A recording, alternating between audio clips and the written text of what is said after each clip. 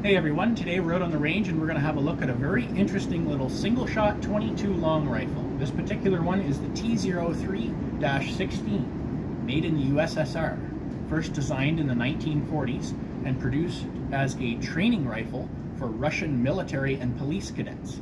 This rifle was also sold as just a small game hunting rifle. We got some targets in front of us today. Let's see how it works.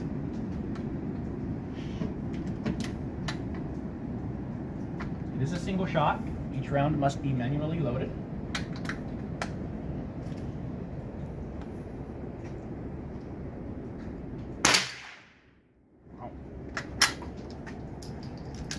We're shooting just some regular 36 grain ammo.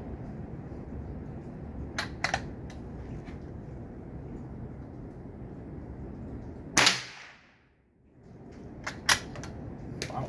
Get a little closer look at this thing. It appears that the stock was at one time sanded down. It did have more pronounced checkering at one point.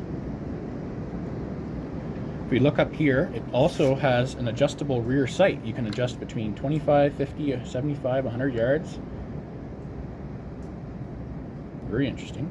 If we look at the front sight, it's a post mounted on a raised portion of the barrel. Pretty interesting little piece of hardware all around it.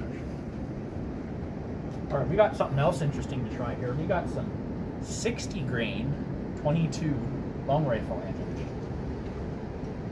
It is subsonic. Let's see how hard these hit this really true. Alright, 60 grain. Wow, did you hear that? Let's try that again.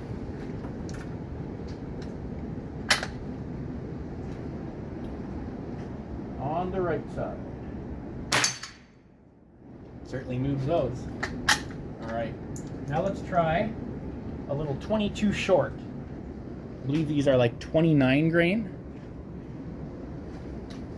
We're moving to the opposite end of the spectrum here, folks. On the top. Wow. Don't know if I hit that one. Let's try again. Get in there.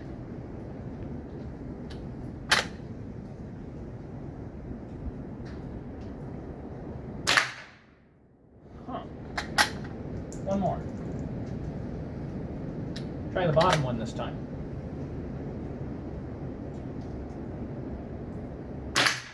There we go. Well, folks, that's just a quick look at a T03-16 from here in Canada. Thanks for watching, folks. See you next time.